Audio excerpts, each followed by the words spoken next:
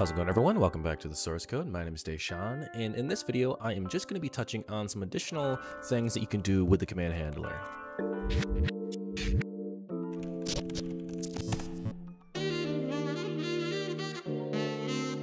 So in the last video, I didn't really touch on how we can implement using args. It's not quite any different than before, but I figured it might be helpful that I do this. So we're going to do a few things before we do this.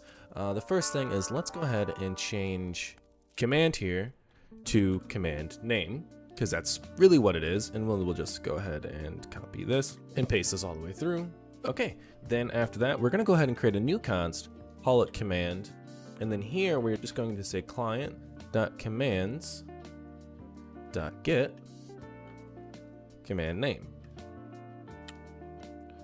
Then what we can do inside of our try here is we can just say command.execute message args. And there we go.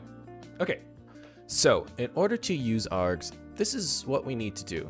So let's go ahead and create a new class, and let's just call this args_info.js. And inside here, it's going to follow the same model export that we used before. So it's going to be equals brackets. We'll close off that bracket. We'll say name. This is going to be args-info, comma, description. This is going to be info about the arguments. Then we'll go ahead and say execute. This is going to take a message and args. And now remember, if you're using the default linter, it's going to show you that you might have an error, or if you changed it like we did in the last video, it's just going to be underlined blue, which is simply just a warning. Let's throw that comma there. Okay, so now inside of here, to use arguments, like I said, it's just like before. So we can say if args.length is not, we can return a message.channel.send, and we'll say you have not provided any arguments. And then we'll just go ahead and say $ bracket message.author. Oh, that's not a $. $ message.author. There we go. Okay, and then what we can do is now we can go ahead and say else if args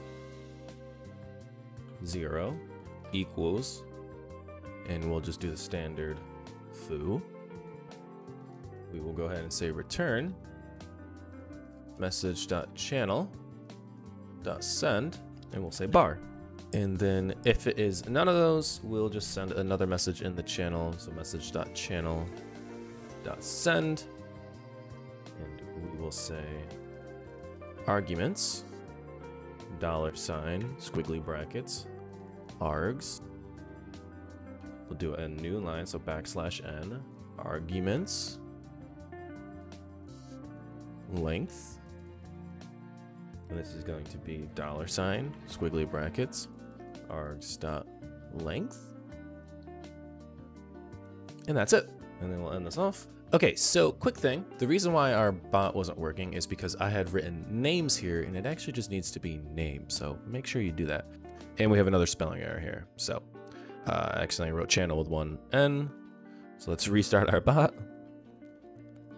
And now if we go ahead and say args-info and we say hi, we can see here arguments hi length 1 because it doesn't equal our arguments of foo.